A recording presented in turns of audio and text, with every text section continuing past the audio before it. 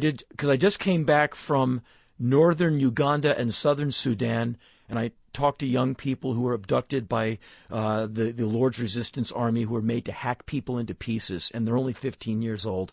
And it took me over an hour of gently prodding them to even get them to say a word to me.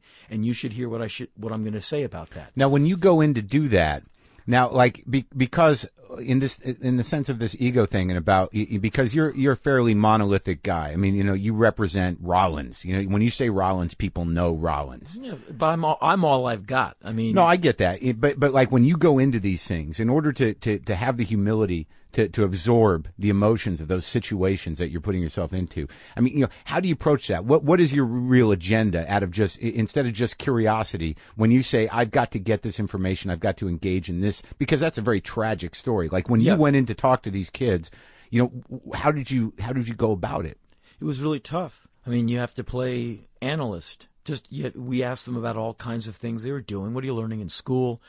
And then, after about 45 minutes, literally, we interviewed these kids for almost 3 hours just to get them to say a sentence. This was like 3 weeks ago. Say a sentence related to the horror. Exactly. Right. Just to get them, and then slowly we go, okay, so you were abducted.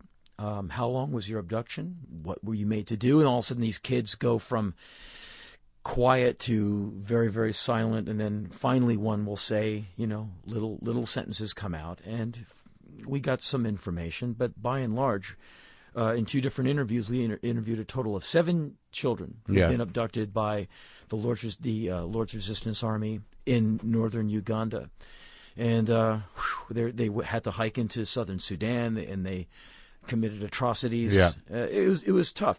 But I try and get an understanding of the world. It's one of the ways I try and understand my own country, America, is to leave it and see how it manifests itself in other countries, how it washes up on other shores, what globalization really looks like, what Thomas Friedman's wet dream looks like in Cambodia, in Vietnam, and these places. That's what I attempt to do.